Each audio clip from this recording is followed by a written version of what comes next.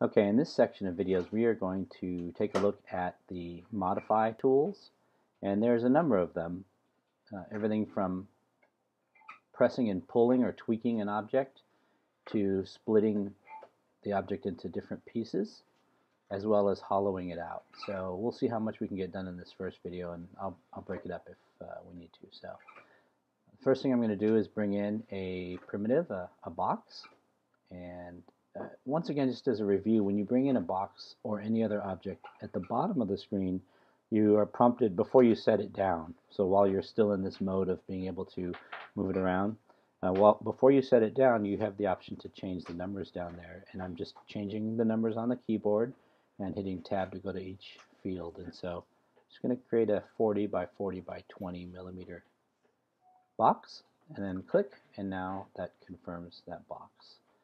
So here are the different modify tools. The first one is press and pull. If you click on that, you can click on any side, any face basically, and when you click on it, you're prompted with an arrow to pull up, or in this case, pull out. Okay.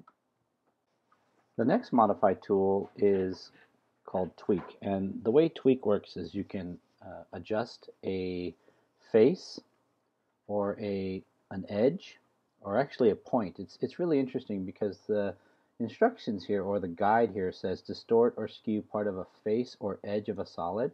So this being the face and this being the edge. But you can also do, it doesn't say it in there, but you could also do a corner. So let's look at, for example, an edge. If I click here, it confirms that that's the edge that I want to modify. And then you'll notice that looking at the rotating guides and the arrows, this tells us what direction do you want to pull the edge towards. So I might, for example, change the rotation this way and then pull the edge out like this. Okay, so you can start to see that in terms of reshaping or creating an object, you could really, given the right tools such as these, you can do just about anything. I can even skew this out this way if I wanted to, right? So it's pretty powerful, and that's tweak. The third tool in our list of modify tools is called split face. And the way split face works, here's something I just tried out this morning that I thought would be a good example of why you would want to use a split face. Split face actually allows you to take the face of an object, divide it into two different pieces, and then do something different with each of those pieces. So, for example, here we have the face of this new object that we've created, and I can take a polyline, and on the face itself, notice when I hover over the face, the work plane, the grid, changes to that face itself. So I can click, and then I'm going to pick a spot here, click once, and it might be hard for you to see on the screen, but I'm just creating a simple cut on the face, and I'm going to confirm it. So now I have this face with a cutting plane above it, and so, or on top of it. And so what I'm going to do is take that split face tool. It's going to again present me with two different things. It wants to know the face to split, so we're going to pick that one. And then it's going to want to know the splitting entity. What is the object that's going to cut it? And we're going to say it's that one. And it brings this up, which is basically saying here's a preview of what you're about to cut. Okay? I hit return on my keyboard, and that confirms it.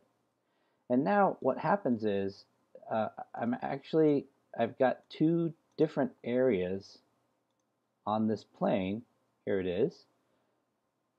The plane is now divided into two different areas, and so I can take this one particular plane, and let's say that I want to move it up or pull it. I could even, I think, let's see,